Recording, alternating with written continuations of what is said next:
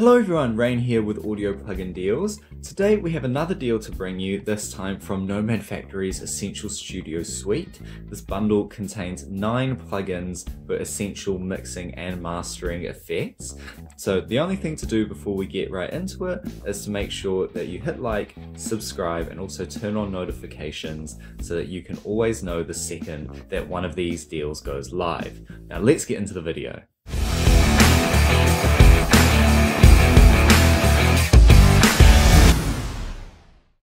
Okay, so let's get right into looking at this bundle then. So as you can see here, we have a few plugins open. These are the ones I had on the master channel, and we'll get back to those later, but you can see we have this vintage retro aesthetic, and there's also the style that they're going for with the sounds of the plugins as well. So we can begin by having a look at some of the individual layers within this track that I've prepared to show off the plugin.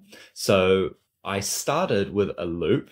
Loop-based production isn't usually what I do, but in this case, I just thought, why not? Let's go for it. So I picked out this nice little guitar sample, and we can listen to this with nothing on it.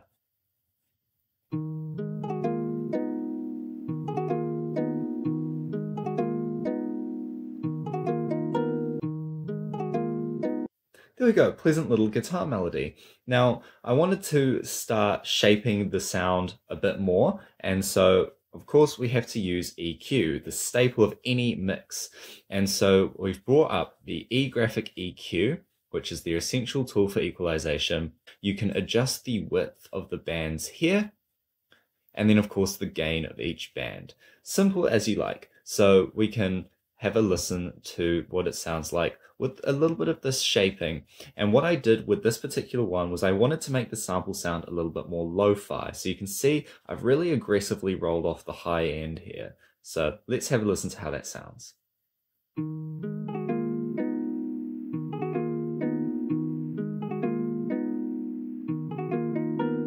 Bypassed.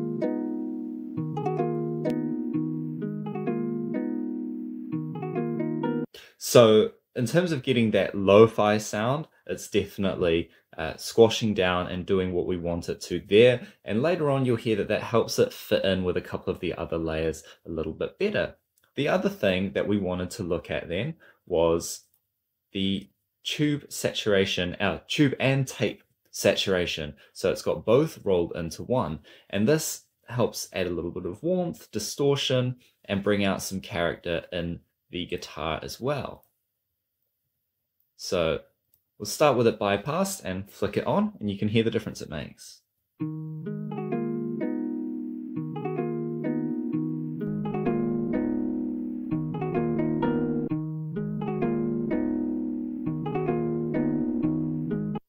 So that adds quite a bit of warmth and character there. You have 2 tubes here, A and B, so you can select how much is going through each one. And then you have this tone filter here as well. So that affects the frequency range affected by the saturation. Then you also have this tape setting, 15 IPS, 30 IPS. So you have all of these rolled into one, and you can adjust them all to taste. Now let's see how that sits alongside the drums. So if I turn on my drum group here,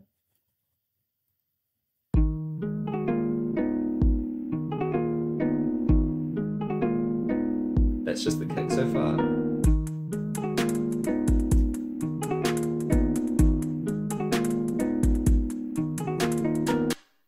Okay, so the drum samples that we're working with to start, like the loop, are very nice samples on their own, but it definitely needs a bit of work to shape the mix. So again, on this kick, we have this EQ.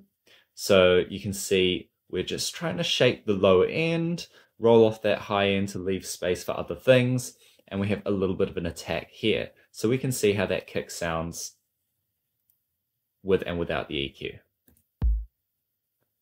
That's on and off.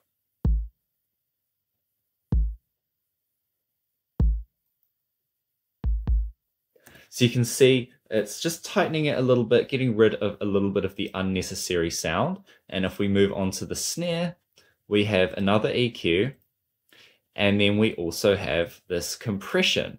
And so we can have a look at the compression for the first time. So again, it's a very simple, basic compressor, just the standard threshold and ratio, as well as attack and release controls. And it is a vintage compressor, and what is really interesting about this particular compressor is it is quite a slow one, is what I've noticed with all their compression. So you can set this attack, really quite slow, 500 milliseconds. I had it around 3 or 4 millisecond mark, and the release, the slowest the release can be is 50 milliseconds. So yeah, really, really slow release there. You can get up to really quite high release times. And that also has an RMS feature. You can also switch between analog and digital here. So at the moment I have it on analog peak, and we can have a listen to how that sounds as well. So we'll start with a bypass, and we'll bring it in. And maybe if we listen alongside the mix, you can have a little bit of a better idea of the effect that's having.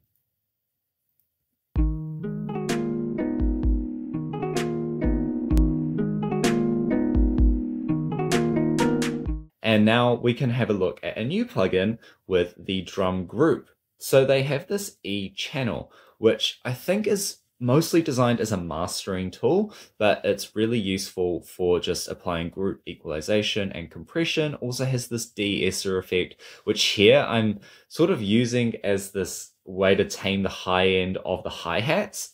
So maybe slightly unorthodox, but I was just experimenting a little bit with different ways to use these plugins, and we can listen to the full drum group here. What we'll do is we'll not show the elements we haven't shown yet. And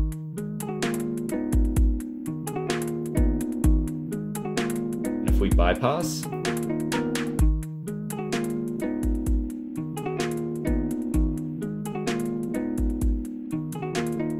okay, so we can keep moving on. So the bass had all of the EQ, the compression, and the tube tape on it. And so for this one, we can just show how the bass line sounded before anything was applied, and then the difference that these three made. We'll solo the bass, and we'll bypass them all, and then bring them in slowly.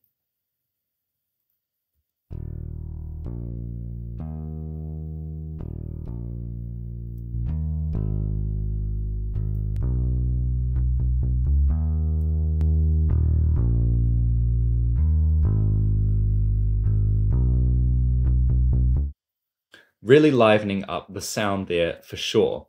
So the next thing to look at is this guitar track here. And so this was recorded live. I almost said acoustically, not acoustic, but it was recorded live with an actual instrument that's the only non-MIDI element. And so it's useful to see how the plugins sound on that, on a more organic recording. And so we are looking here as well at a slightly new plugin again. This one is the Retro Vox. So of course it's designed as a vocal effect, but I'm using it on the guitar because, I mean, there's no real reason that you'd have to only restrict it to vocals, and it's worth sort of testing the limits and capabilities of these things. So it's got a gate built in, which I'm not using in this particular instance, but it's a useful part of any vocal effect chain.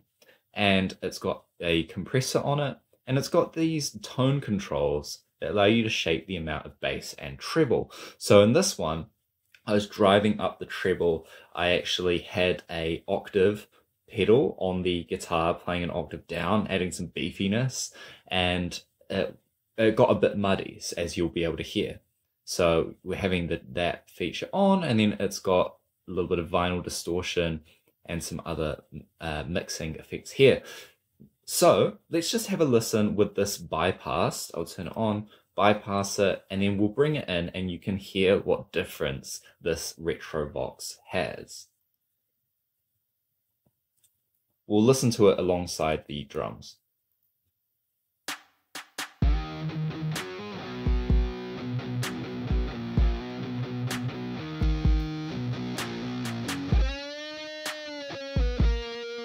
bypass.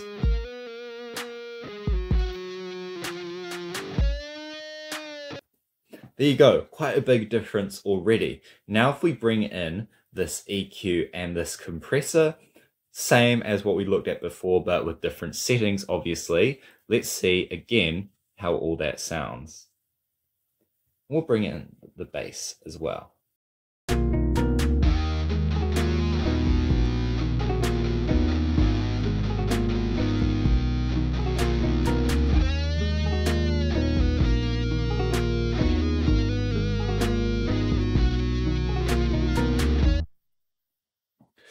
Okay, there we go. So that is already, we've gotten through quite a few of the effects. The other ones are mostly mastering effects. You know, on this synth and this chime layer that we have, we only have EQs on both of those.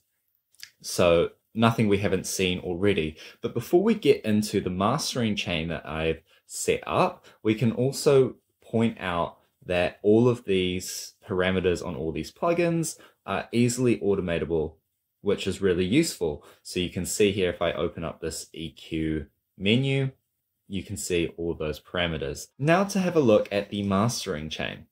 So I do have a channel effects on this as well. So adding a little bit of frequency shaping, a little bit of compression. We have another equalizer here, not doing anything too drastic, of course, on the mastering chain, slightly wider bands as well. But a really useful one to look at here is the multi-band compressor, which is a fantastic tool to have included in a bundle like this because multi-band compression is such an important tool. And there are many different ways to use it. I mean, you can use multi-band compression and dynamic EQs, which are another side of the same coin, to try and solve specific harsh frequencies on a particular track. You could, you know, I've used it on basses to try and level out the low end of live bass recordings, but it's also obviously used in mastering a lot. So again, I just have it trying to even out some of the bass, and then we also have it impacting these middle frequencies a little bit as well. So you can hear what it sounds like to have it bypass and then bring in the multi-band compression.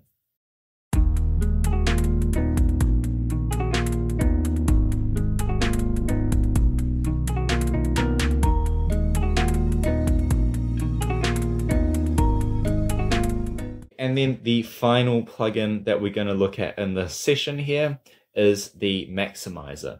And so the maximizer is really useful, obviously, as a limiter and a mastering tool to make sure that you're hitting the volume levels that you want. So we can set a ceiling, set a release time, and then of course we can also have to set the threshold to determine how much limiting we're going to apply to this.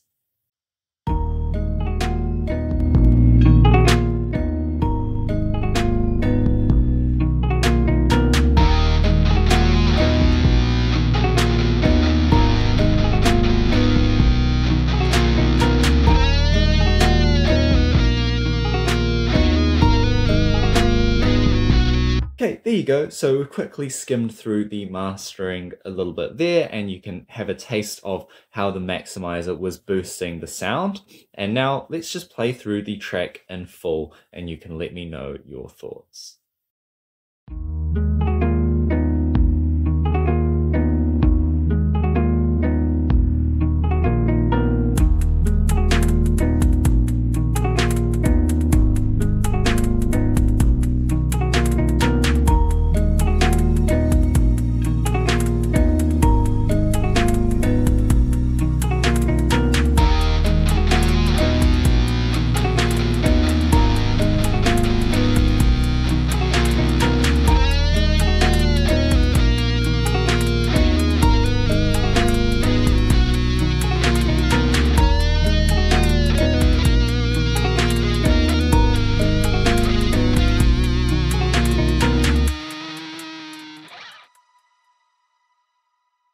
There we have it.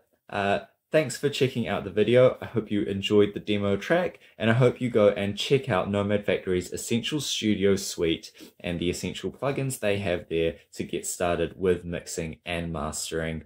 I've been Rain with Audio Plugin Deals, and I'll see you in the next one.